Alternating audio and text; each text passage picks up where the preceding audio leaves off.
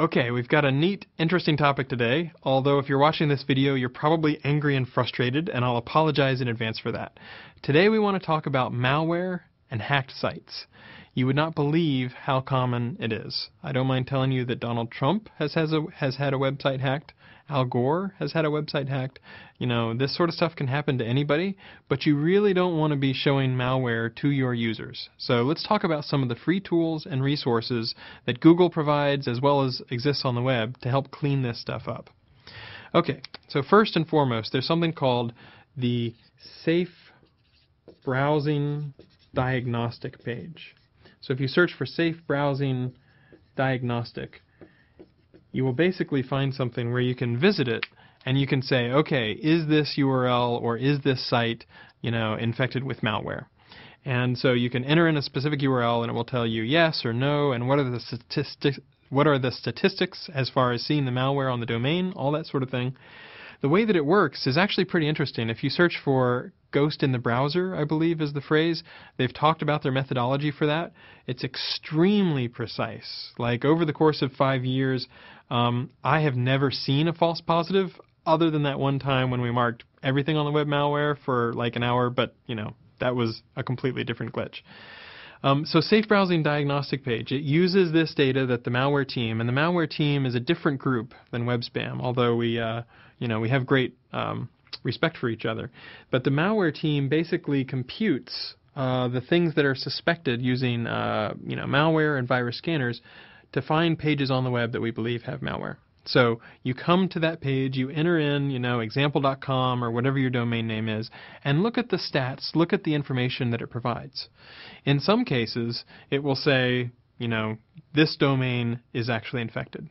In some cases, you might find out that maybe not your domain is infected, but a third-party domain. If you were using ads or you were drawing in, scripts, or if you were using JavaScript, or somehow you were including content from another domain, sometimes you can find information out about that, and then you can just remove that third-party content or stop loading it, and then you wouldn't be showing any malware, and relatively quickly the warning would clear up.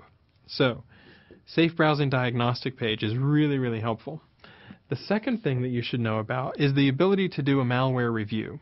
You should register your site in Google's Webmaster Tools, that's google.com/webmasters, prove that you own or control the site, and then you can click on the Diagnostics page, and there will be a tab called Malware. And once you've cleaned things up, you can click on something that says Request a Review.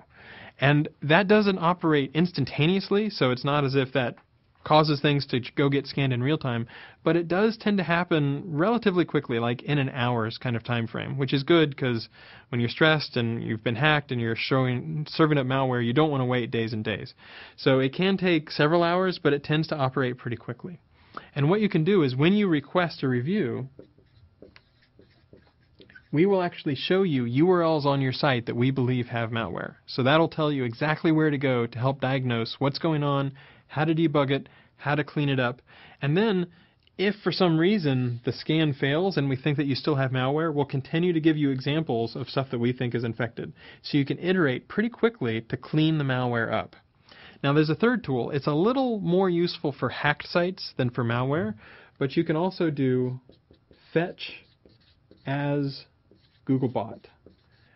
And Fetch as Googlebot basically is another feature in Google's Webmaster Tools, so at google.com/webmasters, and you can say, okay, take a particular page that I've proved that I control or that I own, fetch it as Googlebot. So Googlebot goes and actually gets the content of that page, and then Googlebot will tell you exactly what was returned to it. So it'll tell you if there was a redirect, like a 301. It'll tell you, what the exact content was. So you can look through it, and you can look for any sort of stuff that looks like it's been hacked or is showing up malware. So that can be extremely useful. Especially for some hacked sites, they'll show Googlebot the hacked content, but they will not show regular users the hacked content, which is kind of evil and mean and malicious. There's a few places where you can look. For example, a lot of people will put stuff in an htaccess file. So if you look around, you might be able to find something there. You might also look for SQL injection. Sometimes people will if you don't sanitize your URL parameters, your URL input correctly, then people can find ways to do, drop tables, comma, insert malware, that kind of thing. So that's something to be on the lookout for. It is hard, so don't feel bad if you can't find the problem straight off. But if you can look at not just your source files, right? Because if you look at your source code, it might appear clean to you. You want to look at what is actually being returned in the browser, or fetch it as Googlebot and see what the end user really sees. Because there can be various ways where you think the source code looks clean, but whether it's a mod rewrite or HT access or something along the way is adding the malware so that you only see it when you actually access it as an end user. So you want to pay attention to that as well. Certainly it's the case that you want to keep your system up to date. So if you run WordPress, you want to make sure that you patch that. Whatever CMS you use, you want to make sure you use the most recent version, because if you've made some mistake, you can be hacked again. Which brings you to the next point, which is when you think you do have it all clean, and probably even before that, you should change your passwords, right? So find something that's a really hard, difficult password. Don't use 1234566. Don't use love. Don't use God. Don't use password. Don't use let me in, right? Generate some random hash kind of password, something that's really, really strong, because that's a lot more likely to keep the hackers out. You can also check out some free websites. For example, if you haven't seen unmaskparasites.com, that can be a really useful place to talk about all the different attacks that are currently going on. There's a guy there that's doing a really good job of showing what some of the current malware stuff looks like. So keep your server patched up to date. Make sure you have strong passwords. If you do get these messages, you can figure out, is it on my site or is it on a third-party site, by using these safe browsing diagnostic pages and the malware review. Once you know the actual pages, you can clean them up, make sure they're really clean, submit them, and then get a review back in a few hours from Google to say, okay, the malware is gone. You can also check whether you're hacked with Fetch's Googlebot. You can look at SQL injection. You can look at HT access. Those are some of the common ways that people get in. I know that it's frustrating. I know that it's really irritating. Sometimes it takes a little while to even accept that you have been hacked or that you do have malware. A lot of people, we hear the reaction, no, my site's clean, I do view source and I don't see anything. But a lot of the times it's hiding in some really weird place, like JavaScript that's included, obfuscated JavaScript. So you look at it and it looks like just weird blob.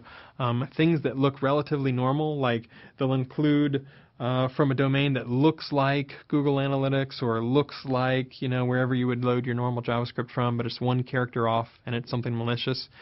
It can be a real pain to clean this stuff up. But Google takes this stuff very seriously, because if a webmaster accidentally exposes their users to malware, that's a horrible experience and they complain to us. So we've actually taken a bunch of different ways to try to protect the user, and hopefully some of these tools will help you in getting rid of the mess and getting things cleaned up. And we hope that after you get this all done, it's smooth sailing from then on. Good luck.